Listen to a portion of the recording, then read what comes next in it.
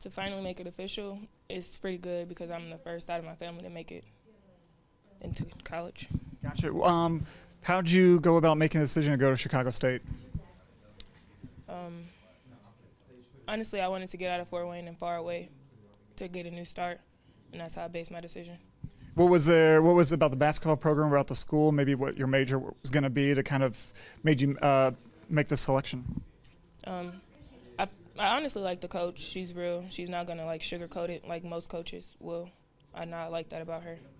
I should ask too. What do you think it's been here at Wayne in your your playing days here that really got you ready for the college level? My athletic director, Raver, he doesn't take it. If you're doing wrong, he'll tell you when you're doing wrong. If you're doing right, he'll tell you when you're doing right. And of course, when how do you see yourself fitting into the team? Your first year, first couple years.